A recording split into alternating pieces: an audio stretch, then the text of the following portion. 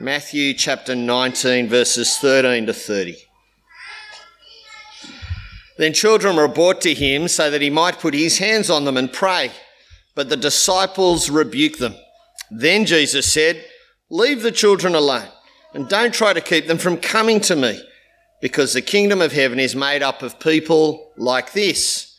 After putting his hands on them, he went on from there. Just then someone came up and asked him, "Teacher, what good must I do to have eternal life?" "Why do you ask me about what is good?" he said to him. "There's only one who is good. If you want to enter into life, keep the commandments." "Which ones?" he asked him. Jesus answered, "Do not murder, do not commit adultery, do not steal, do not bear false witness, honour your father and your mother, and love your neighbour as yourself." "I've kept all these," the young man told him. "What do I still lack?" "If you want to be perfect," Jesus said to him, "go, sell your belongings, give to the poor, and you'll have treasure in heaven. Then come, follow me." When the young man heard that command, he went away grieving, because he had many possessions. Then Jesus said to his disciples, "I assure you, it will be hard for a rich person to enter the kingdom of heaven. Again, I tell you, it's easier for a camel to go through the eye of a needle than for a rich person to enter the kingdom of God." And when the disciples heard this, they were utterly astonished and asked, "Then who can be saved?" But Jesus looked at them and said, "With men this is impossible, but with God all things are possible." Then Peter responded to him, "Look, we've left everything and followed you, so what will there be for us?" Jesus said to them, "I assure you, in the Messianic age, when the Son of Man sits on his glorious throne, you who have followed me will also sit on 12 thrones, judging the 12 tribes of Israel. And everyone who has left houses, brothers or sisters, father or mother, children or fields, because of my name will inherit 100 times more and will inherit eternal life. But many who are first will be last, and the last first." This is the word of the Lord. Thanks be to God. Well, make sure that you keep your Bibles open there. We'll also turn back to a bit on the Sermon on the Mount. There's a sermon outline there in your service sheets, and there'll be an opportunity, God willing, to ask questions at the end. But let me turn to one of my favourite times of the year. Around Australia Day, I love seeing the new lamb ad from MLA, Meat and Livestock Australia. I don't know if you've noticed them, but look them up on YouTube or the internet, however you want to do it. They're quirky. They poke fun at cultural sacred cows, no pun intended, and they're often quite thought-provoking. The ad that featured in 2023 took issue with the idea of being un-Australian, and by virtue of that, of what it means to be Australian. It asked us to think about what those terms mean, why we use, misuse and overuse them. In essence, when you boiled it down, it was an ad asking us questions about belonging. Who belongs? How do you belong? And when you think about it, those questions are always with us, questions of belonging. When you walk into the school playground at the start of a new year, where do I belong? Maybe that happens each day. When you start a new sporting season, when you move to a new town, when you walk into a new workplace, when you receive or don't receive invitations on social media, do I belong? Who belongs? How do I work out whether I belong? How am I actually going to belong in this community? And inevitably, when we ask those questions, we start asking questions about who I am. Why do I matter? Where do I fit? When Jesus came, he posed those very same questions. When you look at the genealogy in Matthew chapter 1, it's really a list of who belongs. Who's good enough for the family tree of Jesus? When Jesus preaches his first sermon in Matthew chapter 4, verse 17, it's about belonging. He's talking about a kingdom and who's in and who's not in and how you get in. And when Jesus comes and teaches his first group of followers on the Sermon on the Mount, he's talking about the very same thing. What does it look like to belong in the kingdom of God? How do you get into the kingdom of God? How does that affect you? And as he does all of this, he's showing us that this is a kingdom unlike any other in the world. It's got a ruler who gets tired and needs to nap, who's fully God. It's established when the king of the kingdom is rejected and killed. The defining citizenship feature is making sure you've got a cross on your back. And its manifesto, well, it emphasises that the citizens are mourners who are not perfect, who are crippled by sin and yet called to obedience, all wrapped up with a bloke we're still raising questions about, whose name is Jesus. It's unlike anything we've experienced in this world. It's a kingdom that focuses on outsiders and says you can come in not because you deserve it, but because you depend on someone else. And so, as Stephen pointed out, Jesus is walking towards the capital, Jerusalem, and all of these questions start to bubble up again. Who belongs and how do you belong? We're going to look at that today. Let me pray. Father, thanks for your word. Thank you for being able to sit here and read this good news biography of Jesus. I thank you for how different he is. Thank you for how bamboozling he is. Thank you for how he turns the world on its head.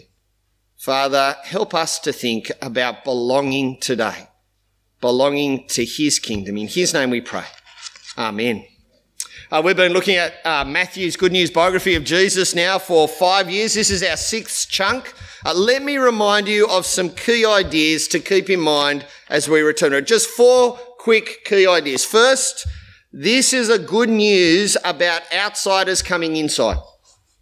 Outsiders coming inside. Outsiders are sinners. That's you, me, and every other human being. Outsiders are people who've set ourselves up against God. So we're outside his kingdom by nature. And that God has promised from the very earliest part of his revelation to bring those outsiders back in, to deal with human sin.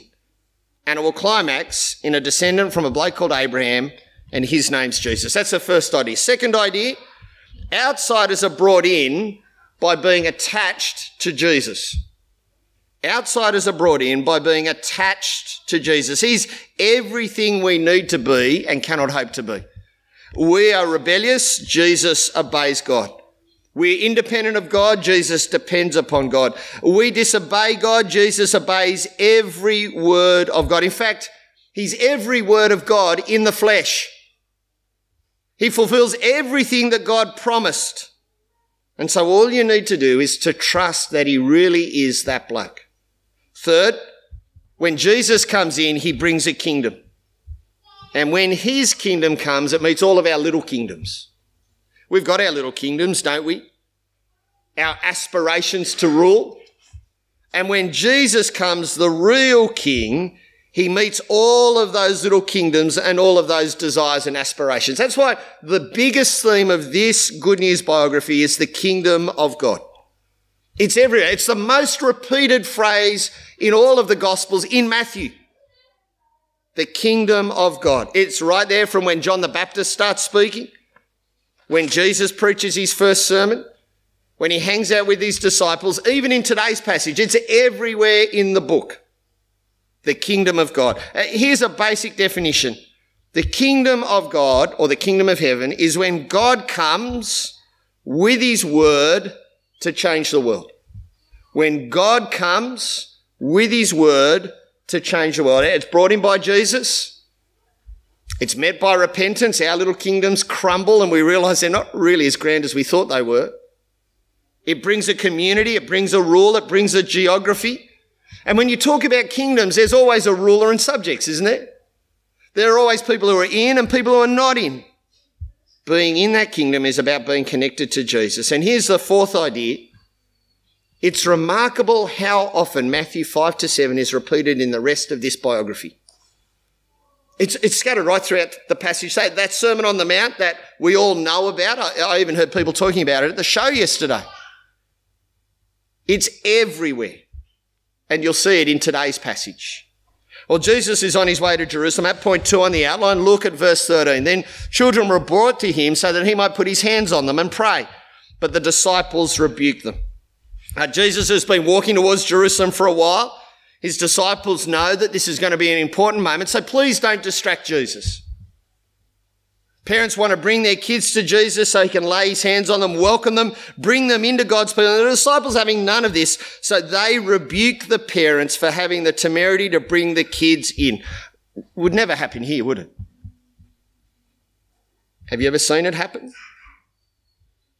How dare you bring the kids? Well, Jesus steps in, verse 14. Then Jesus said, leave the children alone. Don't try to keep them from coming to me, because the kingdom of heaven is made up of people like this. We know that verse, don't we? It's a corker. Leave the children alone. Don't stop the children from coming to me. The children are welcome. They're welcome. Jesus is having none of that high-handed behaviour of his disciples. And then, do you notice we're given a very clear reason? Because the kingdom of heaven is made up of people like this. There's that phrase, kingdom of heaven, that repeated concept. And Jesus is making very clear who belongs in the kingdom. Who belongs in the kingdom. Not the first time he's spoken about this. If you go back to Matthew 18, 1-5, about a week earlier, Jesus says virtually the same thing. It's almost like the disciples have forgotten what was taught only a week ago. Amazing, isn't it? Those earlier words help us understand what Jesus is saying, because this verse is often misunderstood and misapplied, isn't it? If you go back to Matthew chapter 18, Jesus is not saying that children are innately innocent. He's not saying that children are without sin. He's not saying that if you are connected to Jesus, you have to be childish. Please notice that what he is saying is that there is something about children and how they live life that defines what it means to be a citizen. If you go back to Matthew 18, verse 4, you'll see that he describes it as being humble. Put simply, Jesus is stating that to be in the kingdom of heaven is to be fundamentally dependent. That's what children are, aren't they? Children are always dependent. They never lose their label of children. And it's a fundamental confrontation of our sinful nature, isn't it? Because in our sin, what do we want to be? We want to be independent, don't we? We want to be God instead of God. And Jesus is actually saying, no, to be in the kingdom is to be dependent. It captures what it means to enter into the kingdom. It means to repent, to turn from independence to dependence. And that's Jesus' fundamental call on his people. Are you dependent? Who belongs in the kingdom? The dependent people. The ones who are not independent of God. The ones who don't wallow in the independence of sin. The ones who go, actually, there is a bigger king than me, who is far more significant. Who belongs in the kingdom of heaven? It's the dependent ones. The ones who depend on Jesus completely, wholeheartedly, lifelong, obediently. You see, there's no aspect of a child's life that's not dependent, is there? And that's the image Jesus is using. Well, just then someone came up and asked him, "Teacher, what good must I do to have eternal life?" Sounds like a dependent person, doesn't it? Do you notice the contrast? A young man has turned up. We'll find out that this young man is not just rich, he owns many possessions. And this young man turns up to Jesus after Jesus has just spent time with the children and says, "What good must I do?" Does that sound dependent to you? What good must I do? Jesus gently rebukes him. Look at verse 17. "Why do you ask me about what is good?" he said to him. There's only one who is good. If you want to enter into life, keep the commandments. Jesus gently reminds him of his human nature. Good? It's not you, my friend. You're an independent sinner, thinking you can earn your membership in God's kingdom. Jesus is very gentle with him, isn't he? There's only one who is good, and that's God himself. In fact, young man, getting into the kingdom is not a one-and-done achievement you can tick off. It's about entering into life that takes life to get used to. It's not easy for an independent person to grasp dependence, is it? Well, the young man doesn't seem to grasp what Jesus says. Do you notice how he responds there in verse 18? Just give me the ones I need to tick off. Which ones? And again, Jesus responds. Look there in verse 18. Jesus answered, do not murder, do not commit adultery, do not steal, do not bear false witness, honour your father, your mother, love your neighbour as yourself. Familiar list, isn't it? It's an echo of the list from the Sermon on the Mount. But there are some striking things about this list. This is often the list we think we can tick off, isn't it? Until we read the Sermon on the Mount. Did you notice which commands Jesus didn't mention? And did you notice that these are all the commandments that we humans think we can achieve? And the young man's response is striking, isn't it? Look there in verse 20. I've kept all these things, the young man told him. What do I still lack? He's not listening, is he? But it's worthwhile considering this young man a little more closely. He's probably completed his apprenticeship. He's done well. He's managed to buy a tidy little home in the town he's grown up in. Perhaps he's even done it up. He's invested widely and now he's got all of the toys he needs to relax on a weekend. Probably a member of Rotaract, comes from a good family, well liked around town. It's the type of good, young, shiny man you want in your church, isn't he? Jesus stops being gentle in his rebuke, doesn't he? And now he speaks plainly in verse 21. If you want to be perfect, Jesus said to him, go, sell your belongings, give to the poor, you'll have treasure in heaven. Then come, follow me. Do you see the echo from the Sermon on the Mount? The issue is not good. The issue is perfection. Perfection. Perfection is dependence upon Jesus for all of his perfection, because we're sinners. And so Jesus wants this young man to confront and have stripped away from him everything that hinders his dependence, that fuels his independence. Jesus wants this young man to confront what he depends on, his many possessions. Jesus targets the source of his independence and he commands him, put it aside, mate. Put it aside. Get rid of it. Have it stripped away so you can wholeheartedly depend upon Jesus. And the young man, he bursts into tears. He walks away. He's grieved because he wants to stay independent. He doesn't want to lose his toys. The command is very clear, isn't it? And the grief is very deep. At this moment, he doesn't belong in the kingdom of heaven because he will not depend on Jesus. Let me be very clear here about what Jesus is not commanding. Jesus is not saying that to be in the kingdom, you need to be dirt poor, own nothing, and exist in a commune. What Jesus is doing is exposing the thing that fuels this man's independence. And what is it? It's his materialism. It's his materialism. And in fact, as Matthew writes this, he writes in such a way that he invites us with his language not to stand with Jesus, but to stand with the young man. To stand next to him. Because just like him, we have many possessions, don't we? Jesus summarises what's taken place in quite a sharp way. I'm at point 4 on the outline. Look there at verse 23. Then Jesus said to his disciples, so the young man is gone. Now Jesus turns to his disciples. I assure you, it will be hard for a rich person to enter the kingdom of heaven. Again, I tell you, it's easier for a camel to go through the eye of a needle than for a rich person to enter the kingdom of God. Now, let me be blunt here. Forget what you've heard about needle gates, Jerusalem, and camels with big loads. Jesus wants us to get the hyperbole here.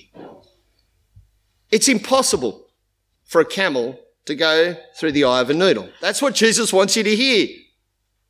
It is impossible. A camel can't do it. And I want to push it a little further because I think Jesus wants us to push a little further in the context. Whilst the example is about wealth and materialism, the heart is about independence.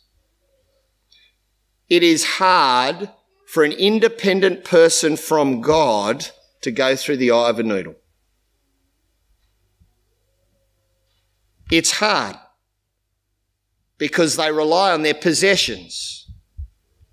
They rely on their uni degrees. They rely on their pool room. They rely on their achievements, their family heritage, their good deeds. Such an independent person won't go through the eye of a needle. The disciples are astonished. Look there in verse 25. And notice, they're not talking about rich people, the disciples. They're talking about humans. Then who can be saved? The kingdom of heaven is going to be sparsely populated if the independent people aren't getting in. And Jesus responds very clearly with a verse we rightly remember. But Jesus looked at them, the disciples, and said, with men this is impossible, but with God all things are possible. That is such a good and comforting phrase, isn't it? Because it turns our belonging to who? To God. God is the one who can bring us into his kingdom. That's the essence of dependence, isn't it?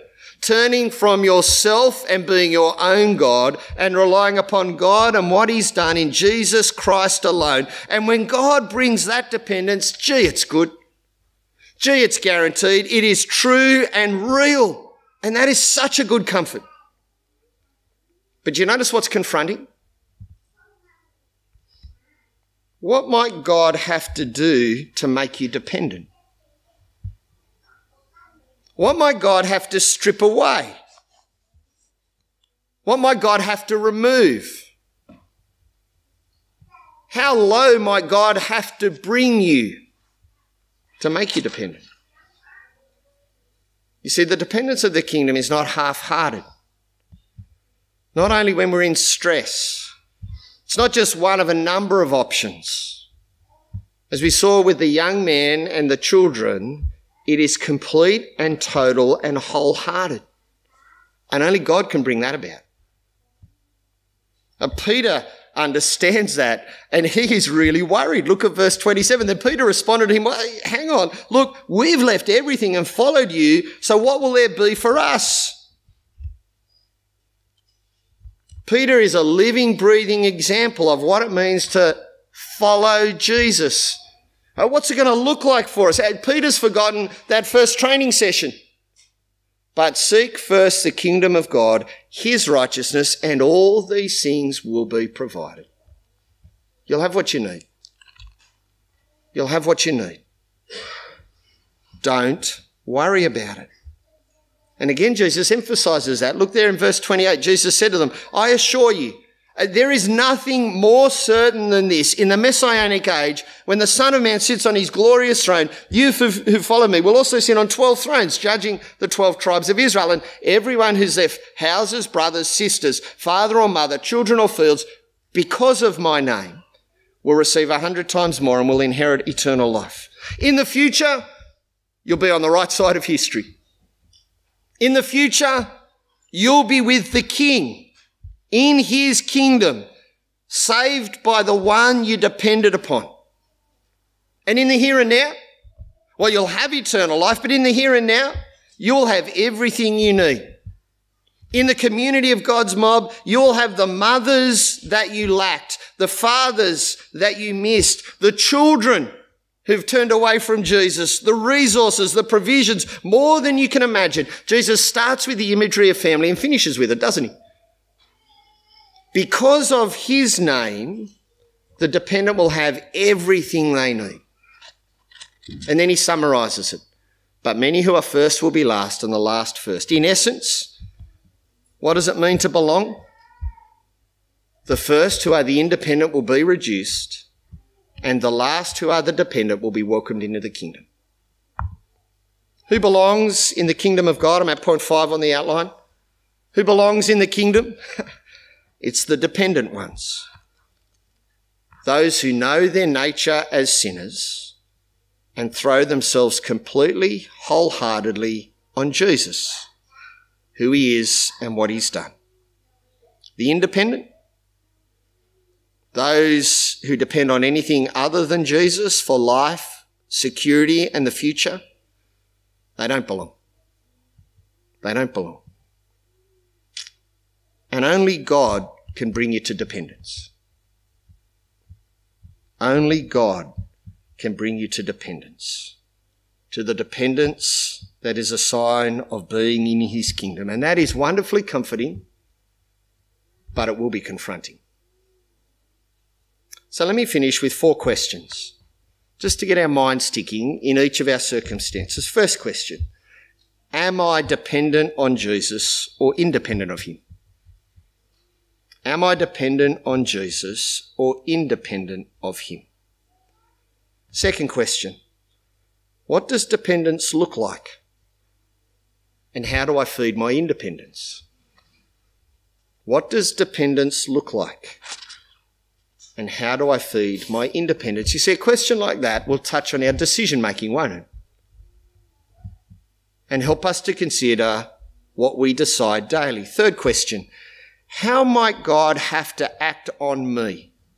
How might God have to act in me to bring about my dependence on Jesus? To bring about my dependence on Jesus.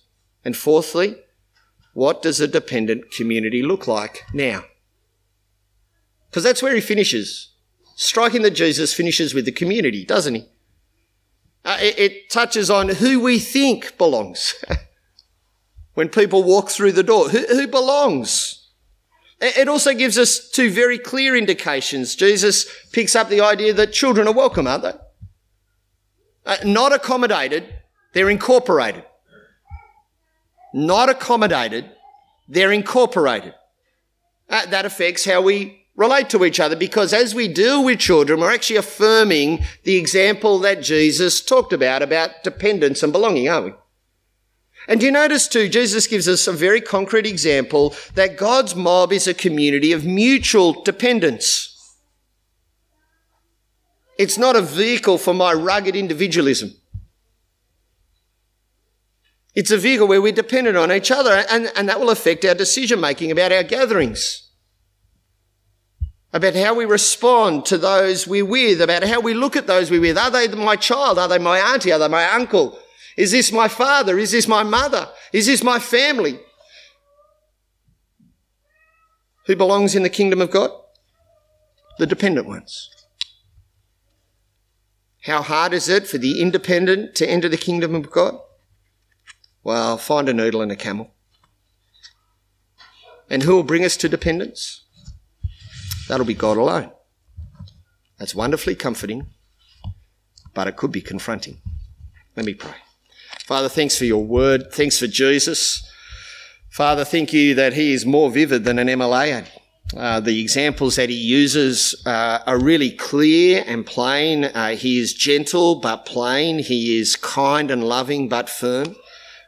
He makes us understand that the dependent, the ones who are dependent on him, who know their sin before you, are the ones brought in by Jesus into the kingdom of heaven. Father, forgive my independence, forgive our independence, and we pray that this truth about dependence being the defining feature of citizenship will define who we are in this town as we proclaim this kingdom. In Jesus' name.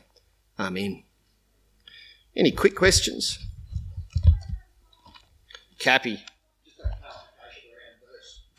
Listen, if you watch Australian Parliament, this is what's called a Dorothy Dixer, okay? Go, Cappy. What's a bit of clarification?